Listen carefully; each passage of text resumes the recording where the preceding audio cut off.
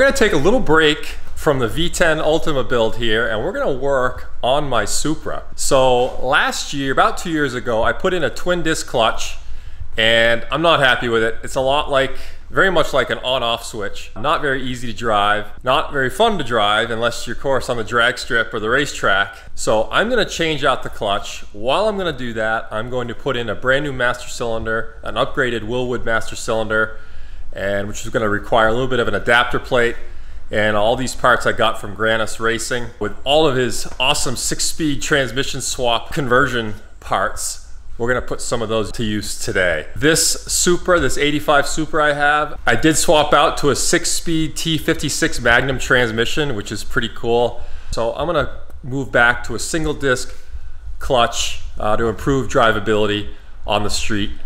Should be enough for the power. I'm only running around 450 wheel horsepower at this with this car, but let me run through the car real quick, and then we're gonna jump in and get started on upgrading the clutch.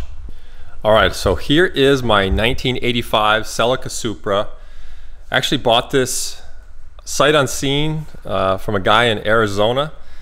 I wanted a car that had no rust, and a warm, dry state like Arizona is the place to buy a no rust car. It needed a whole new paint job because the paint was baked off from it, but I took care of that myself many years ago. As you can see, exterior, bunch of upgraded parts. I've actually got a carbon fiber hood with slotted vents here. That's really nice. That saves about 30 pounds off the front of the car. And then on the rear of the car, I've got a carbon fiber hatch.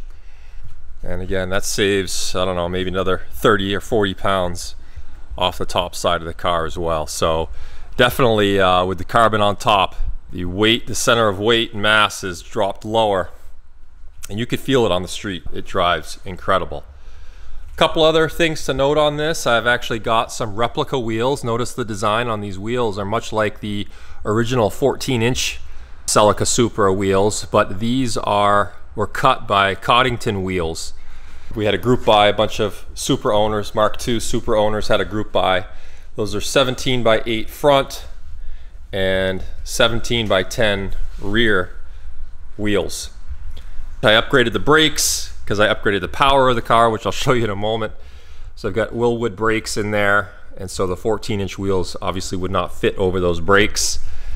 And so I was fortunate enough to get in on a group buy with a set of these awesome replica wheels. Wilwood brakes in the rear as well. So all 4 corners, upgraded brakes. So let's take a look at the interior.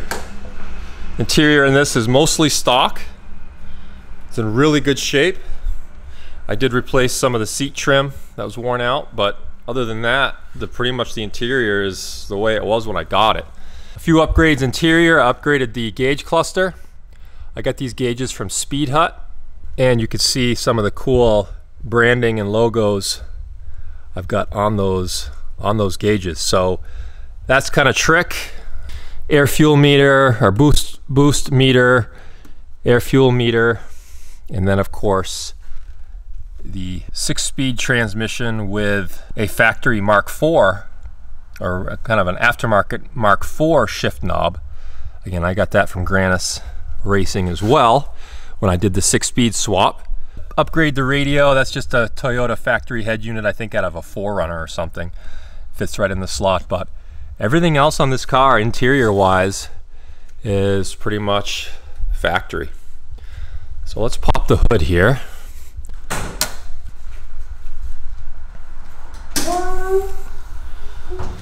All right, so there is the power plant.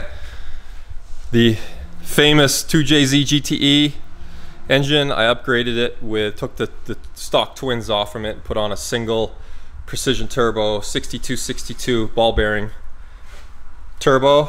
Spool's nice, spool's quick, and for the power I'm running, it's just perfect. It runs great. Preserved the factory mass airflow unit. I'm running the ECU out of a 98 twin turbo Mark IV Supra, and it works great. No issues, turnkey. Again, I'm only running about, I don't know, 14, 15 pounds of boost because the differential in this car now is the weak point. So I'm pretty careful on this. But I got an intercooler plumbed in down there. Nice big front mount intercooler. And the rest, it almost looks like this engine looked like it just dropped in there as it was always intended. It came out nice. So anyways, so first thing we're gonna do, I'm gonna get this car up on the lift. I have to do some car gymnastics here, get the Aston out of the way, take the Cobra off the lift, put the Supra on the lift so I could start to do this work. Clutch master cylinder is right here. This is what we're gonna be removing and replacing as part of my clutch swap here as I get going on this. Let me show you the parts that I've got here. One of the things I'm gonna be upgrading to when I do this clutch swap is this awesome bell housing. Grannis Racing creates his own bell housing. So this is a bell housing that mates to the 2JZ motor, and on the transmission side, it mounts up to the T56 Magnum 6-speed transmission. So QuickTime makes a steel bell housing. Joel decided to have his own custom aluminum bell housing. Makes it a much quieter clutch area, reduces the noise, dampens the noise, and just is a very nice unit. So I'm going to be replacing my QuickTime bell housing with this one while I'm at it. And I've also got a new hydraulic release bearing from Tilton. Again, Grannis supplies all this stuff in his kit. I've got a new McLeod clutch there. That's a single disc, but it's got a higher 2,200 pound clamping rate on it, and a new OEM flywheel, it's just steel flywheel to go along with it. Here is the new clutch master, upgraded to 3/4 inch barrel on this, and then the adapter plate. Again, Grannis made this to adapt this to the chassis of the Mark II. So pretty psyched to get that in place. All right, let's get these cars swapped around, get the Supra up on the lift, and get started with this project.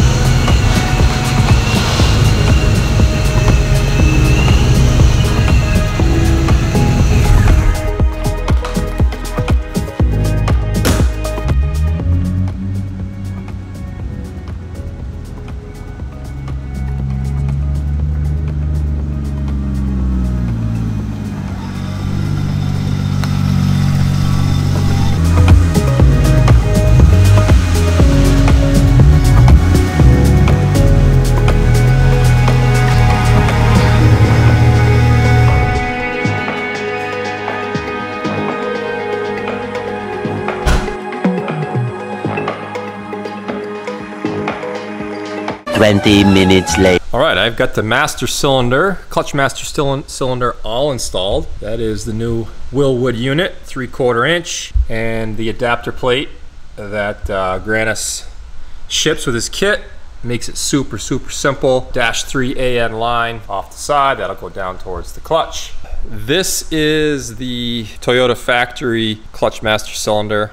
I think I actually put this in there when I did the 2JZ swap on the engine originally, so it's not that old. Held up pretty well. Next up, I gotta take the interior apart, get ready to drop the transmission. Let's get to it.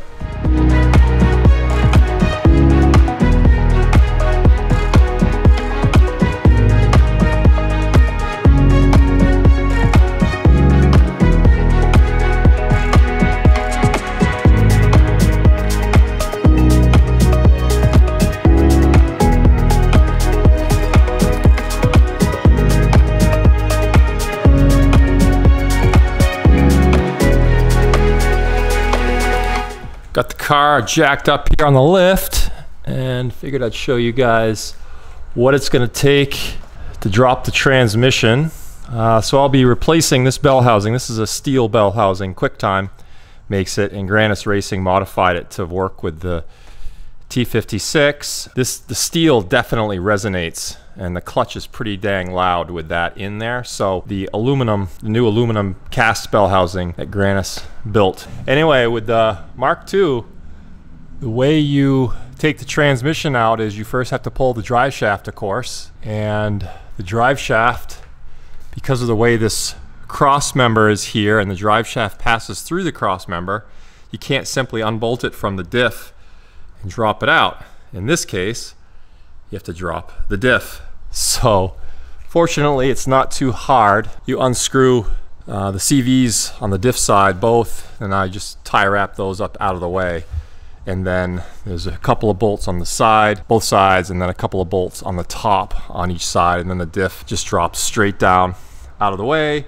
Then you can, of course, unbolt the drive shaft, get the diff out of the way, then you can slide the drive shaft all the way back out through the cross member hole that's there. Then you can start to unbolt the cross member here and unbolt it from the engine, and then lower this thing out of the way. So that's what we're gonna do so we can put in all those new fancy parts. So let's get to it.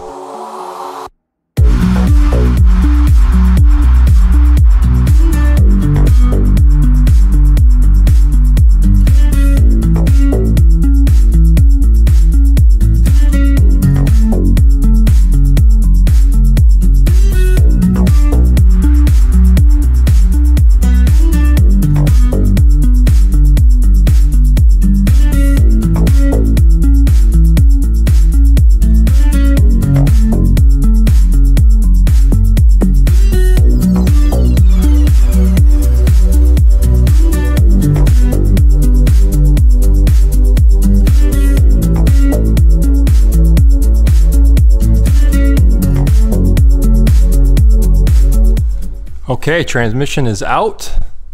T56 Magnum right here. I'll be replacing the hydraulic throwout bearing on this as well, since I think this one's pretty much shot. But replacing the clutch. That's the twin plate Clutch Masters 750, or I guess 850 series.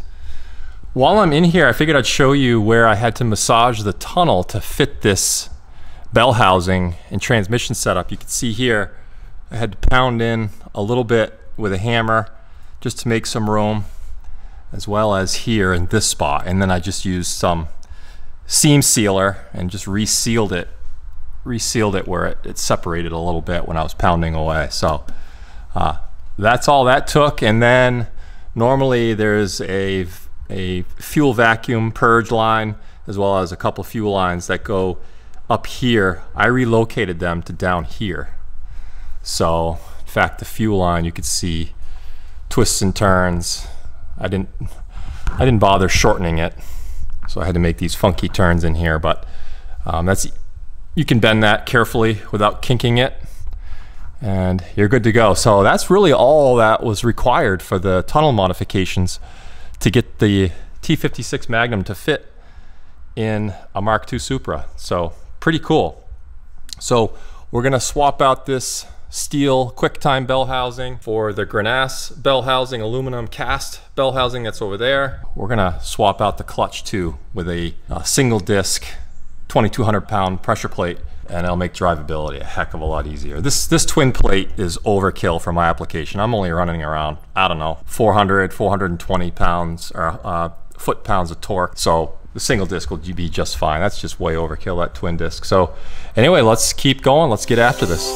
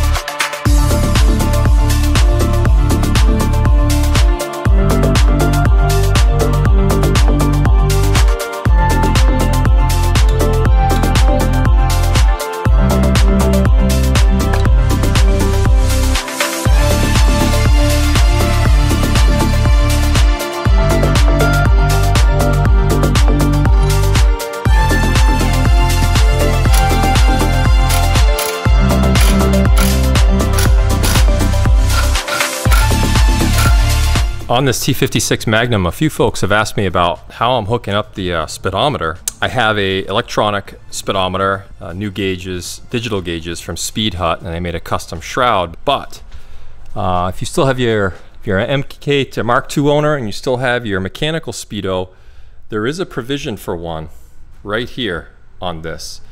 You take out this cover, you pull out this plug, and you could put a mechanical speedo in there. Never done it, but I'm told that's possible.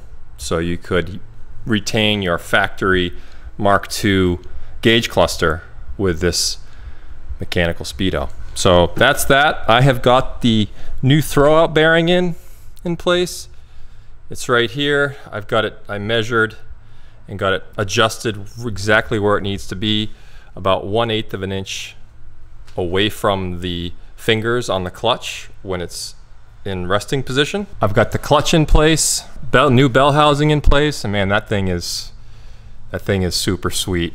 So I'll be now bolting up the transmission back in place onto this brand new bell. Should quiet it down, sound a little bit smoother, and dampen some noise coming from the clutch area. So much better.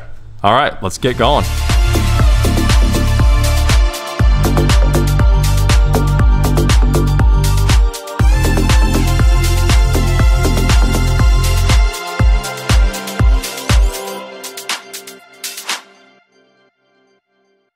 All right, transmission is back in the car, starting to reassemble everything here.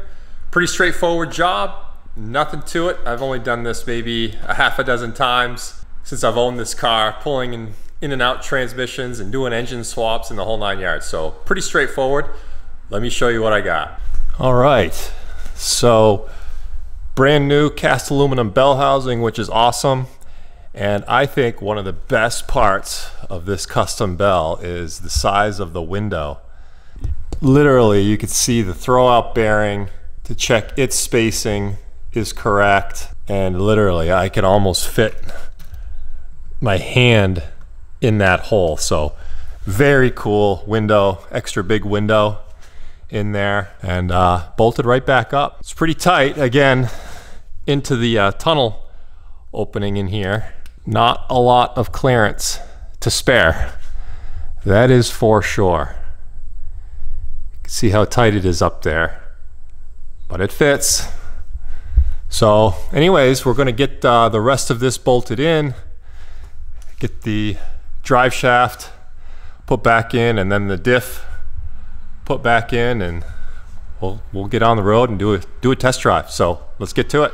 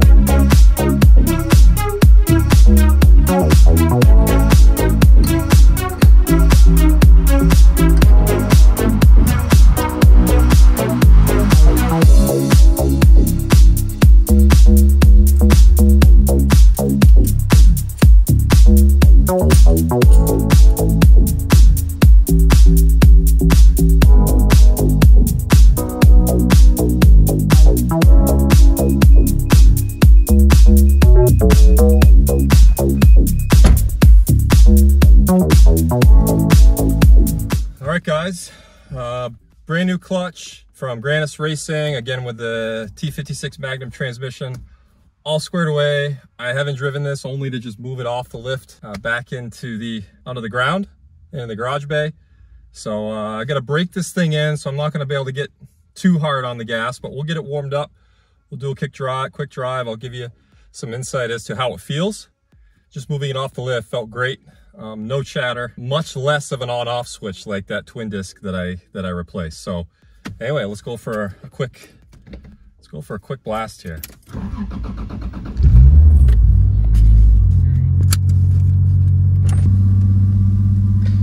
Oh, so much better. So much better.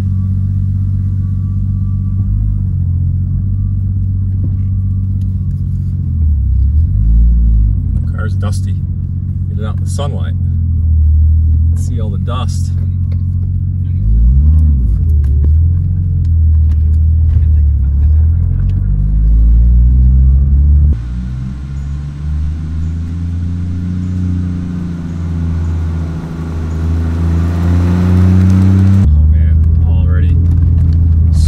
Better, so smooth, zero chatter.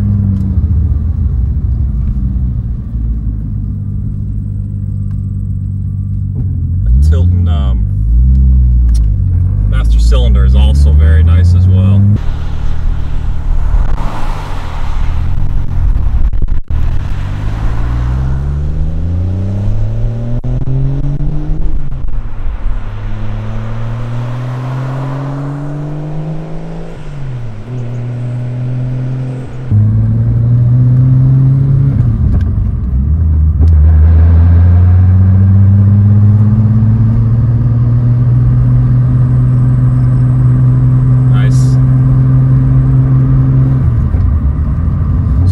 About 14-15 pounds of boost right now in this, mainly because I really don't need to go much more than that. This thing's plenty fast, and with the rear end, that little differential, that's the weak point in this car now. So I do have a true track limited slip differential in there, but it's still the weak point of this car now. So try to limit hard launches, do rolling starts and so forth, and it should last, certainly at this power level.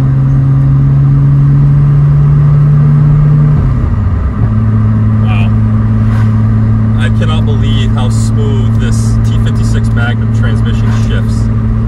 It is so positive, and it's just like butter. It's awesome. I love it. Fairly pricey to do, certainly in a car of this age. I mean, the transmission setup, I probably spent more on it than you could buy this entire car for these days, although this car's in very good shape.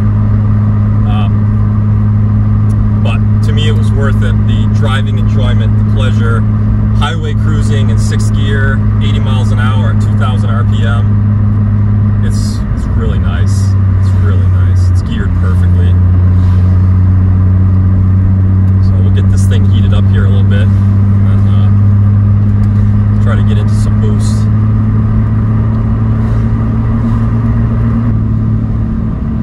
Exhaust on this car isn't very loud. I've got a straight down 3-inch downpipe, 3-inch front to back exhaust. I do have a high flow cat in the middle, and then there is a small muffler at the very end. No drone. It's not annoying. It's not very loud, but I kind of like it. It's well stated for this car. And of course, under boost, you can hear the whistle and the whine and the blow-off valve very mildly. I've got the blow-off valve recirculated back into the intake, so it's not too loud, but you can still hear it a little bit under boost, or shifting, come off a boost.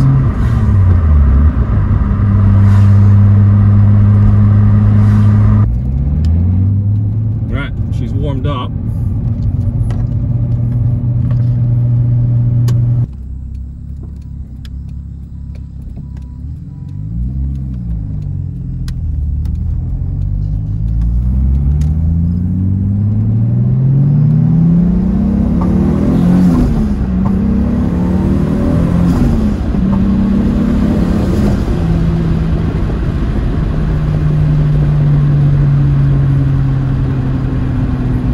Get too much on it. I don't want that clutch to slip because it's still got a 1200 cycle break-in, basically 1,200 clutch pushes until it's broken in. So it's going to be easy on it, but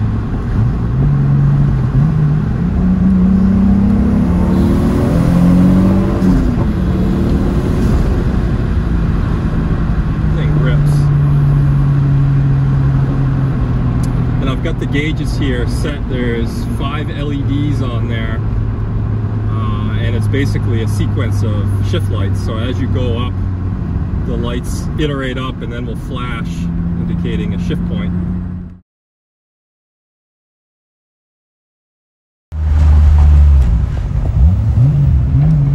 Ready?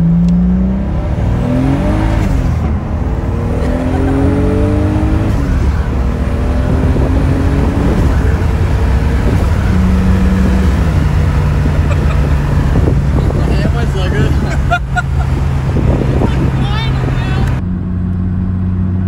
Pretty cool. All customized with these are Speed Hut gauges, digital gauges that I got, and then of course had the custom logos put on them.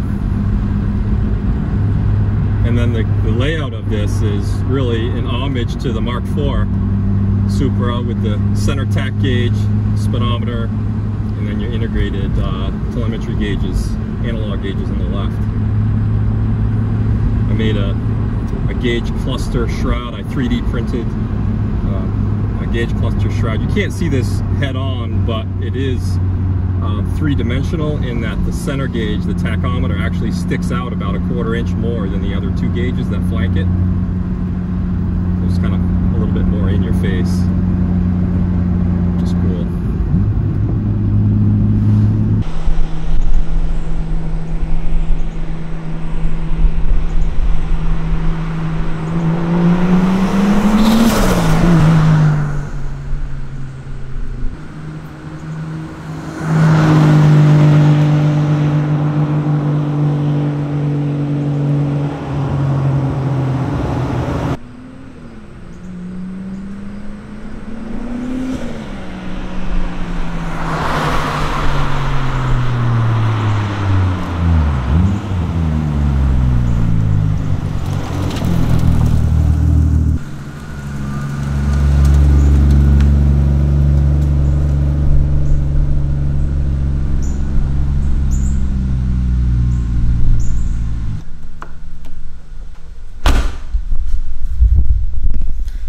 Alright guys, that's it. That is the job. And once I get this clutch broken in, I'll be sure to do another video with some rolling shots. I think I'm going to get my son and my wife involved. We'll go have them roll down the highway, get some rolling shots and so forth. So I got to practice up with the rolling shots for that thing. That's going to be sweet. So anyways, next video we'll be back on the Ultima build. Thanks for tuning in, and we'll catch you next time.